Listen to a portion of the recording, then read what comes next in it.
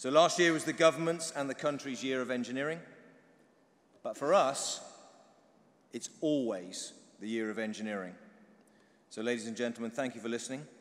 Could I now please invite Lady Kitchener LVO, our principal guest, to the stage to present our final incredible acknowledgement of the evening, the Kitchener Award.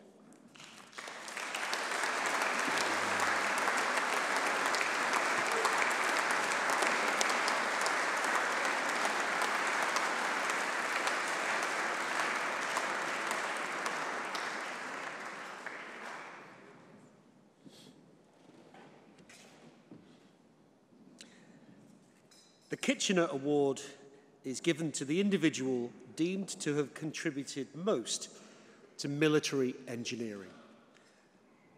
The winner of this most prestigious award is Captain Paul Jones of 7th Engineer Regiment.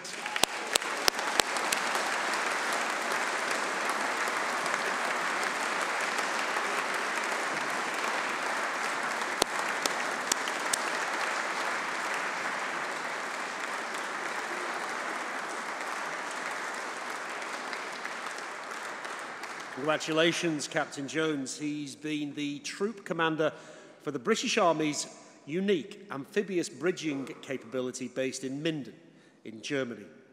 In a period of unexpected demand from multinational forces across NATO, Captain Jones has displayed exceptional zeal, devotion, and impact far in excess of his rank and experience as a first-tour late entry officer.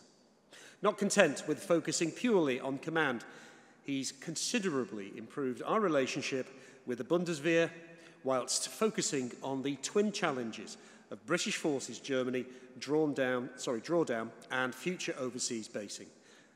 Possessing ambassadorial tact and diplomacy, his approach to multinational interoperability has been outstanding, be it improved low-level tactics with our German partners or contribution to US brigade-level planning.